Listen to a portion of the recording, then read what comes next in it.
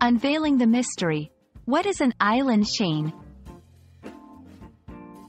Hello, everyone. Welcome to our English language learning series. Today, we're going to uncover the meaning behind the geographical term, island chain. Whether you're a budding geographer or just curious about this term, you're in the right place.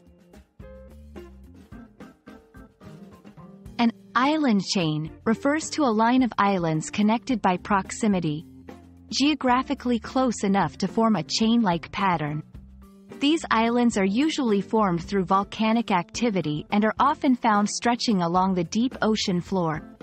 They can also be coral islands that line the edge of oceanic trenches. Let's look at some real-world examples to better understand this concept. The Hawaiian Islands are a classic example of an island chain created by volcanic activity. Another well-known island chain is Japan, which consists of 4 main islands and numerous smaller ones. Island chains can be significant for several reasons. They are often rich in biodiversity and have unique ecosystems. Moreover, they can be strategically important and are sometimes central to geopolitical discussions.